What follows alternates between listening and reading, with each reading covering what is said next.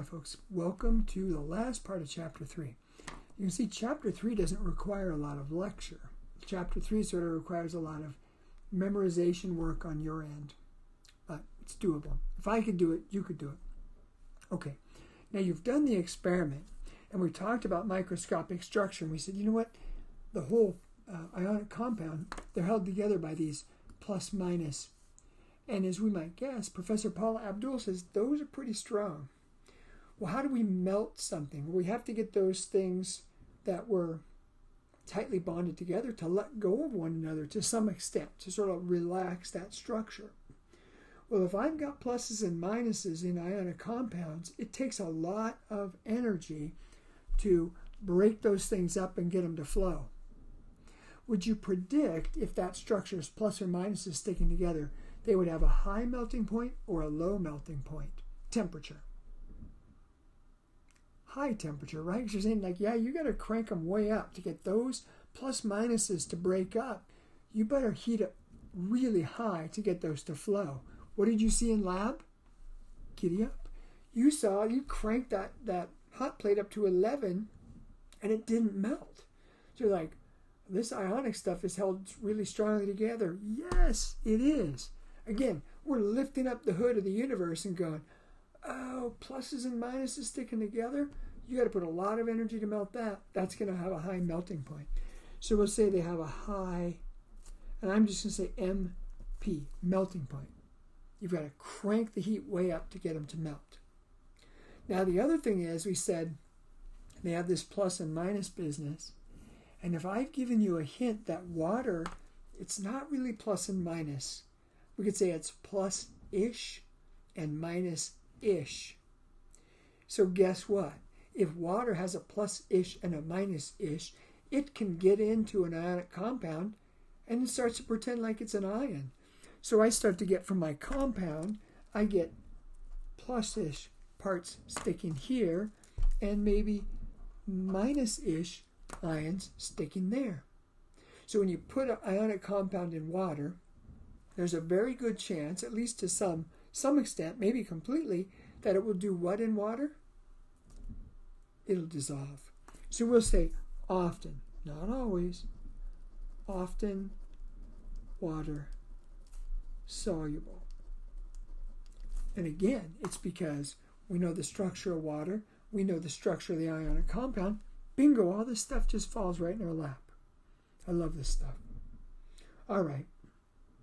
Let's finish up with, well, okay, what about more complicated ions? How do we put them together as formulas? How do we put them together as names? And then we'll take a little side trip to Gridley.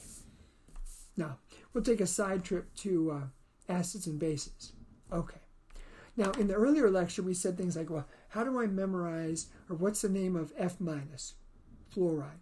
What's the name of sodium plus? Sodium ion. Now, there are many ions that are composed of more than one atom. If you go and you've probably got sodium bicarbonate in your kitchen right now. That's not one element. That's hydrogen, carbon, and then 3 oxygens all somehow stuck together. The naming schemes mostly don't make sense to us. We're going to try to find a couple patterns, but for the most part, I have to know that H3O plus is hydronium. I have to know NH4 plus is ammonium, acetate, carbonate, hydrogen carbonate or bicarbonate, chromate, dichromate, cyanide, and so on. There's just no other way to do it. I better have a flashcard here. I better have 20 flashcards right there. If somebody says phosphate, I have to know the formula and the charge. If somebody writes CO3 2-, I have to know the name. It has to be instantaneous. I can't sort of think about it. I have to just know these. There are the flashcards. Now there's more. Now, I'm going to show you a few patterns that will make this easier, but it's not especially easy or elegant. It's making flashcards and doing that. Okay, now, you'll notice up here, if I can find it. Can I find it? I'm going to have to pause the video. Where the heck is it? Oh, okay. Oh, there it is right there. No, that's all right. Okay. I don't see chlorate there. No, that's all right. Here's chlorate. I made a flashcard way back when that says chlorate, ClO3 minus. Now, chlorate has chlorine, no surprise. What are the other elements that are like chlorine? Bromine and iodine. If this is chlorate, and here's bromine doing pretty much the same thing, what would be a good name for that?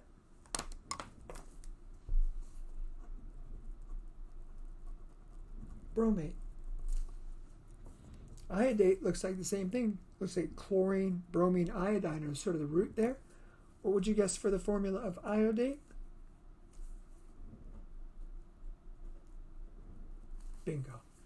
I've never memorized bromate, and I've never memorized iodate, but I memorized chlorate and said, well, bromine and chlorine and iodine behave similarly, so if I know that one, I know 3. Okay, there's a shortcut. Here's another shortcut. There's chlorate. I made a flashcard for chlorate. I don't have any of the others memorized. But what do you notice if you go up here, here, here? What's the difference in those formulas? 1 more oxygen, 1 less oxygen, 2 less oxygens. Okay. So I had to memorize this. Ite and ate. Whenever I see an 8, sulfate, nitrate, chlorate, I know that I'm going to memorize that. And I know if somebody says chlorite or carbonite or nitrite or sulfite, it's 1 less oxygen. So I go, oh, okay. So I'll say 1 less oxygen is ite. So chlorate, ClO3 minus, oh, chlorite must be ClO2 minus. So there's a pair.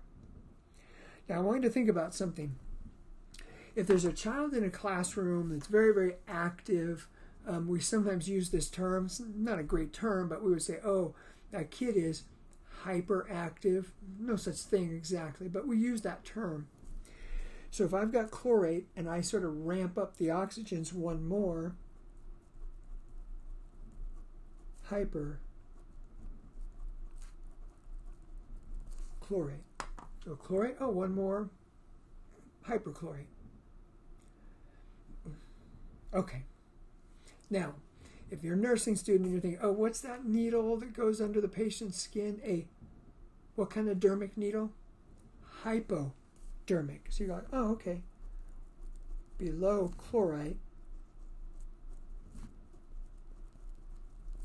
hypochlorite. So I memorized chlorate.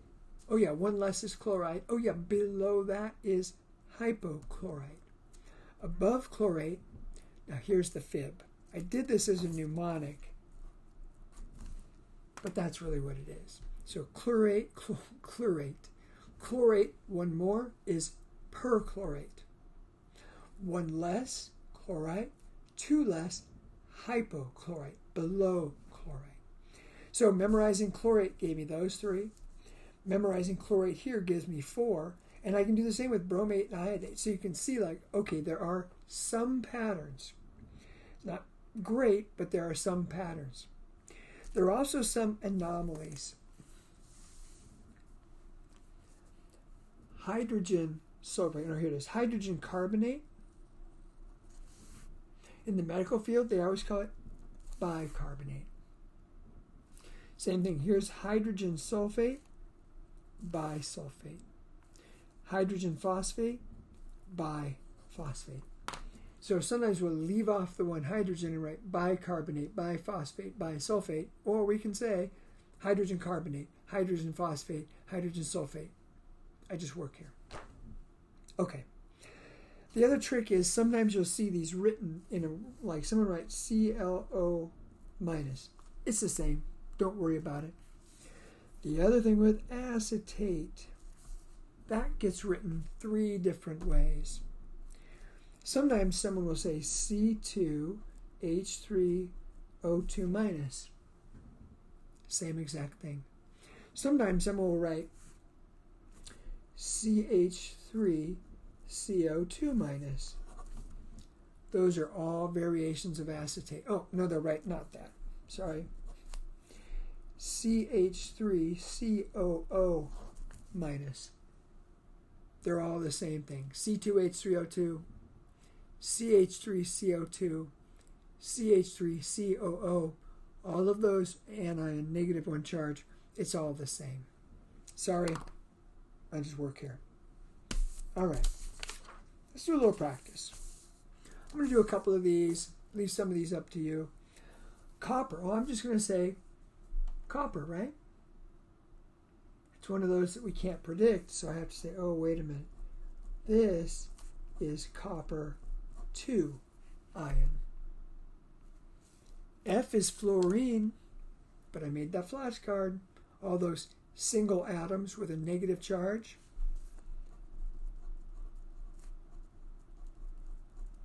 Fluoride. I'm going to leave that one and that one up to you. Silver 1 ion, I love this, Ag+. Don't have to think. Silver 1, silver 2 plus 1. Cuprous, there's cupric and cuprous. Cupric is the higher charge, cuprous is the lower charge. I made a flashcard and it said copper is 2 or 1. Okay, cuprous, Cu 1 plus. Now, we tend to drop off the ones, Ag plus, Cu plus. If you write 1 plus, it's fine. Homework might freak out a little bit. I'm going to leave those two up to you. I'm going to let you sort this out. It's a little funny here. Like, well, we haven't really done names of compounds, but if I start thinking about those, you can get that one. Pure memorization. I have to have a flashcard that tells me that. Now, you might make your flashcards and come back to these, or you might go say, well, I'll go look these up now and kind of see, but that's going to be the nature. Immediately, if somebody says HPO42 minus, I have to go, oh, that's hydrogen phosphate. I was going to say. All right. This one, who cares? Okay. So this is practice. But you're maybe not ready for practice until you made your flashcards. All right. Now, we've got all these individual ions. Polyatomic ions, monatomic ions. How do we put them together? Why is water H2O, which is not an ionic compound, but salt is just Na and Cl? Let's think about this. Here are my cations in each of these. I've broken the cation off of each of those. Magnesium, sodium. Now I have 2 sodiums, but I don't care. I'm just saying. What's the cation here? K plus. Doesn't matter that there's 2 of them right now. I'm just saying, oh, that's the cation. From all those things I've memorized, that is the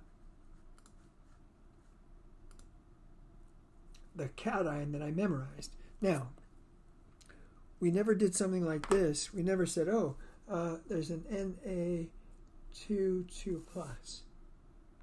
That isn't on our list of memorization anywhere. We never said something like, oh, there's K2 2 plus or something like that. Those don't exist. We have never seen a polyatomic ion like that. We've seen sodium and potassium. Same thing with this aluminum down here. We've never seen 2 aluminum stuck together, but I go, okay, Al, and I know which column it's in. I know my patterns.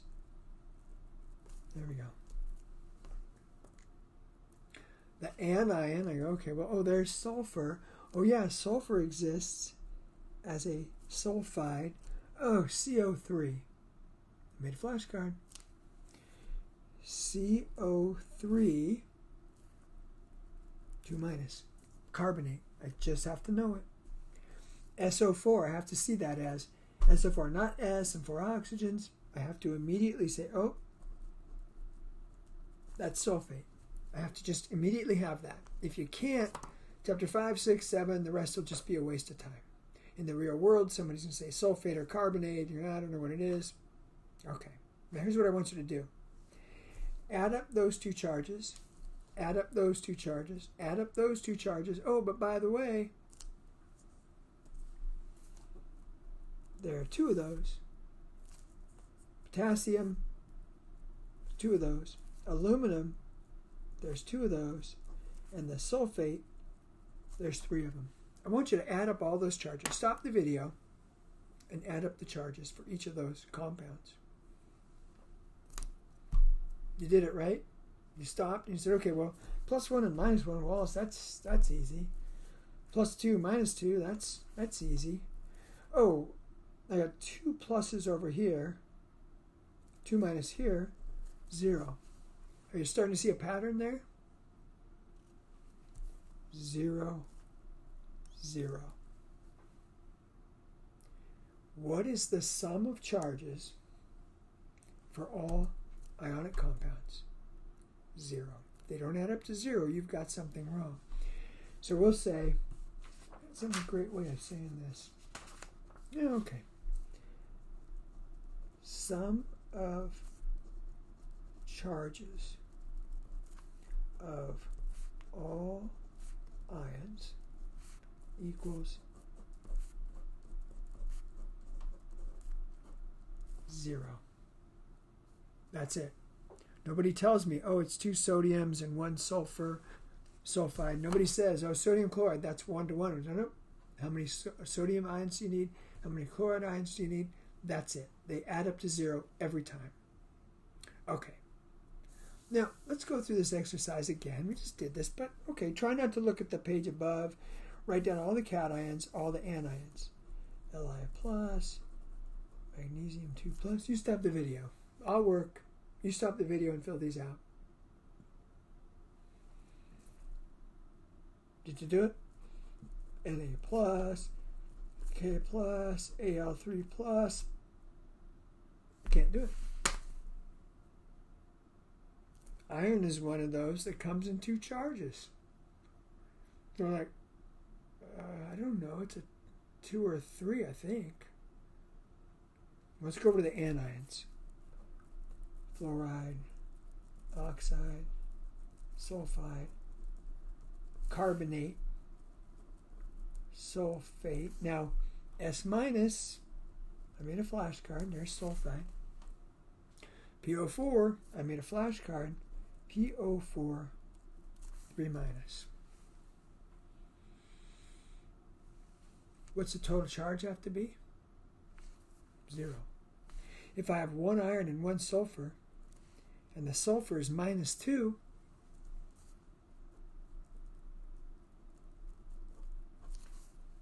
the iron must be +2. This often happens with those unpredictable transition metals where, like, I don't know what the charge is by looking at the formula until I calculate it. If there's 1 iron and 1 phosphate, the iron must be that. Now, when we name these,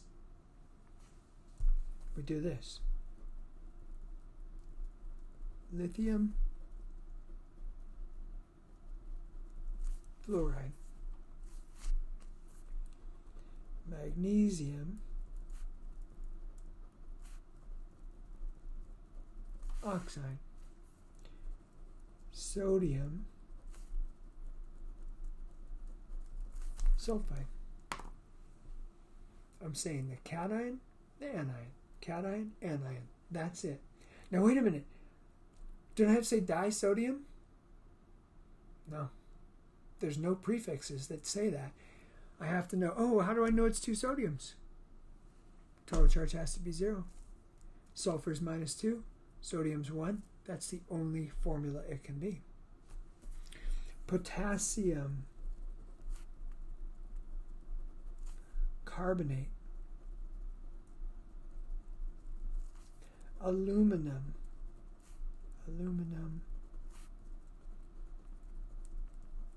sulfate. Now, I don't know why this is very difficult for students. I didn't do well in nomenclature either, but I'm not going to say trisulfate.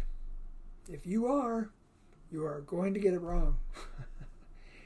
I don't say trisulfate. I don't say dialuminum trisulfate. Just don't do it. I'd say aluminum, sulfate. Oh, aluminum's plus 3, sulfate's minus 2. Oh, how many of each of those do I have to get to make that work? What am I going to call this? I can't call it iron sulfide. This is wrong. And this is also wrong.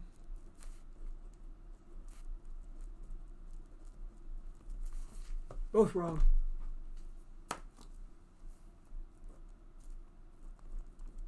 Iron 2 sulfide. Iron 3 phosphate. And say di, tri, no. Cation, anion. This would be your next tattoo. Ionic compound nomenclature. You say two things: the cation, the anion. I don't say di or tri or mono or any of that, unless the ion actually has that in its name, which is pretty rare. Okay, so naming cation,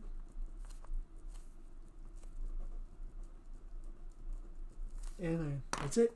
So the cation, the anion, the plus, the minus, that's it. All right. Let's see here.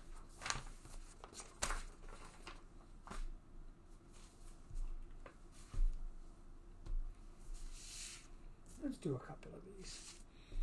Iodide ion, page 16. Well, I made a flashcard. That's I minus.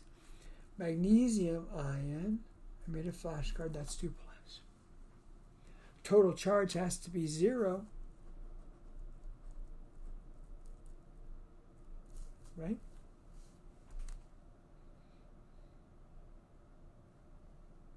Oxide ion, aluminum ion, O2 minus, aluminum Al3 plus. Now, students do this a bunch of different ways, and they can all work just fine. What some students do is they say, well, I'm going to find the lowest common multiple. What will 2 go into and 3 will go into? Well, they'll both go into 6. So a student might say, oh, if I get 3 aluminum, 3 oxygens, I've got minus 6. 3 oxides give me minus 6. Oh, 2 aluminum ions give me plus 6. 0. Do it however you want. Al2O3 hits 0. Phosphate and iron 2, isn't that what we did on the other page? How did I do that? The same thing. Nah, I did not. Nice. All right, I'm going to let you do that same thing. It's going to get a little bit ugly. That's okay. The answers to this are in the book, but best thing to do would be have a bunch of classmates, you work on them, you look at the answer in the back of your book and see if you got it right and argue and sort it out. Oh, let's see. I'm going to let you do this one. Yeah, I'm going to put these as questions in the lecture. 20, 22. Okay. Again, it doesn't make much sense to maybe do it right now. Yeah, let's do this. I'll do these and then I'll leave these for you. So phosphate, PO4, 3 minus, iron 2 plus. And in the formula, I put the cation first. And, oh, if I got 2 of those, gives me negative 6. 3 of those. Fe3, PO4, 2. Sulfate, SO4, 2 minus, chromium, 3 plus. Math doesn't look too bad. Well, if I get 3 of those sulfates, minus 3, 2 of those chromium 3s, that gives me plus 6, minus 6, excuse me. Cr2, SO4, 3. Now, you have to sort of reverse engineer. Wait, how did he pick that? Why is that? I'm trying to get to the total charge of 0. I'm going to let you do those. I'm going to put the 19, 20, 22. I'll put that at a little quiz.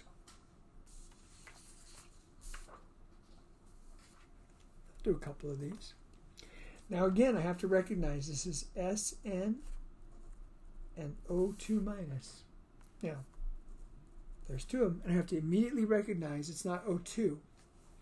Here I have to immediately recognize this, calcium, CN, CN. I have to immediately recognize this, Na, Na, CO3. If I don't see them breaking up that way immediately, I'm done. If I break up the C in the N, I'm done. If I break up the C in the O3, I'm done. Chem 51, come back next semester. Now I made flashcards. Okay, cyanide, carbonate, sodium +1, calcium 2, tin could be a 2 or a 4. What do I need to make that work? There's my 0. Tin, 4, oxide. No dioxide, no monotin, none of that. Calcium,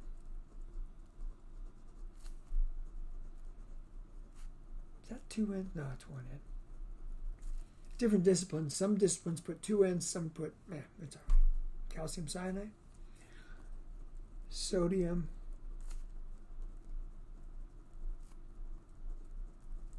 carbonate.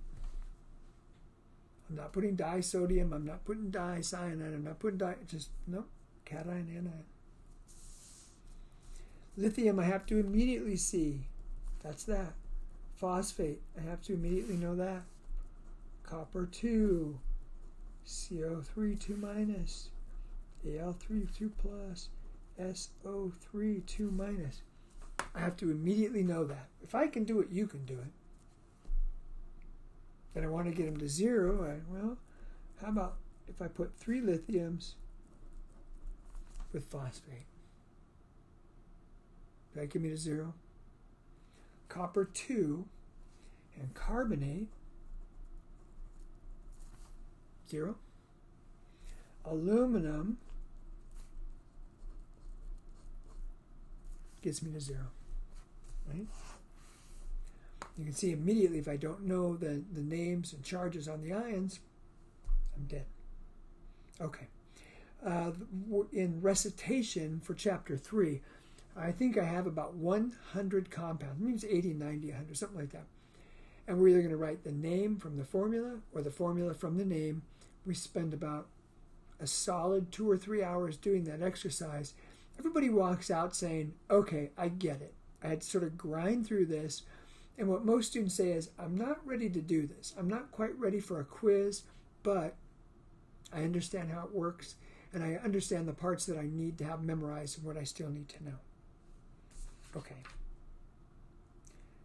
Let's set that aside, ionic compounds, and look at something that is very closely related and incredibly important.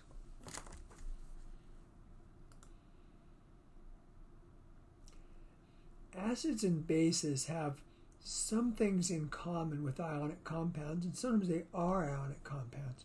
So it makes sense while we're thinking about ions, putting ions together, taking ions apart. It makes a lot of sense to stop right now and say, well, how do acids and bases sort of fit into this?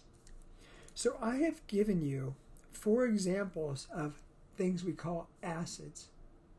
Now you don't have to know anything about acids or bases, but if someone just gave you those 4 examples, what do they have in common? Is there anything you're like, well, they're all sort of doing something?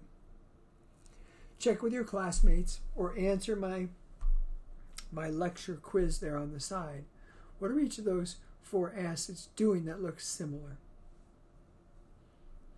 You did it, right? You go, well, I didn't really know what's going on here, but there's an H3O plus.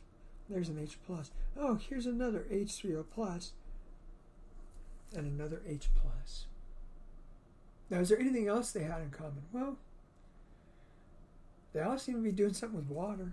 Water, water, water, water. So we could say, well, somehow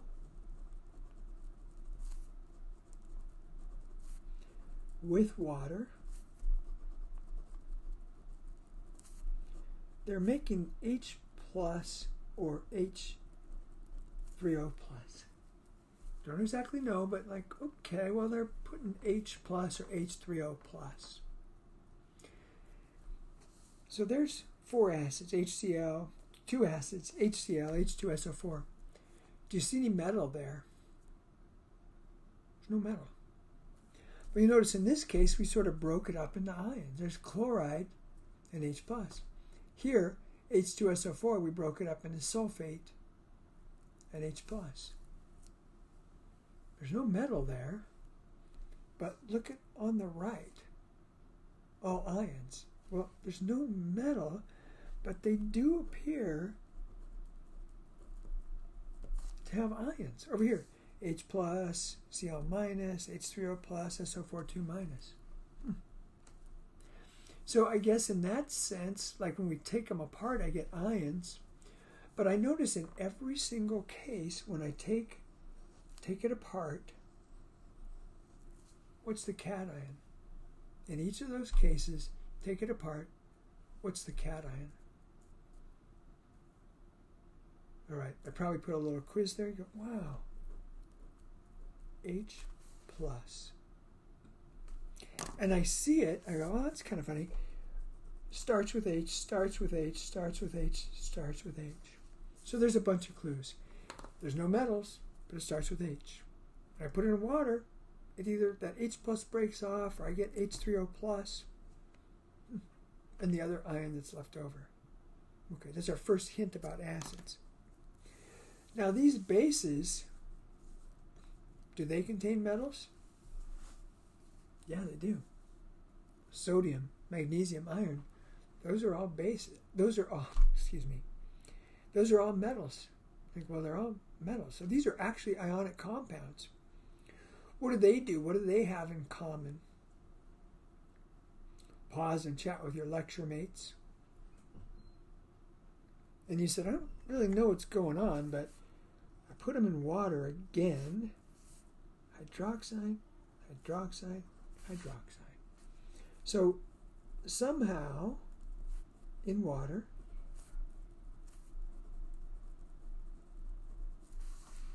and by the way, you notice water is not a reactant or a product. When we write water above the arrow, that just means that's where it has to happen. Not a reactant, not a product, but it's like, okay, when I put this stuff in water, I get hydroxide. Bases give me hydroxide. Acids give me H+. Okay. And these are ionic compounds that we're looking at right now. And what's the anion? Sodium hydroxide. Magnesium hydroxide. Iron 3 hydroxide. There you go. So they're sort of fitting in there because they're compounds that somehow have ions in water. The acids are H+, the bases are OH-. Pretty cool. This is hugely important, and we're going to come back to it. Last page, here's your concept list. If you want to be ready for the final or you want to get ready for the quiz, like, oh, can I recognize ionic? Do I know what ionic compound is? What do ionic compounds, what are they like? What's their ionic bonding like? Can I decide if it's a, I have to remember, like, can I decide if it's a metal or non-metal? All those names and formulas. Names and formulas for these crazy polyatomic. Write the formula from the name from the formula. Identify acids and bases based on formulas now. And then what is it that we just saw that makes them acids and bases? All right, folks. We made it through chapter 3. Nice work. I will see you at the next chapter. Bye now.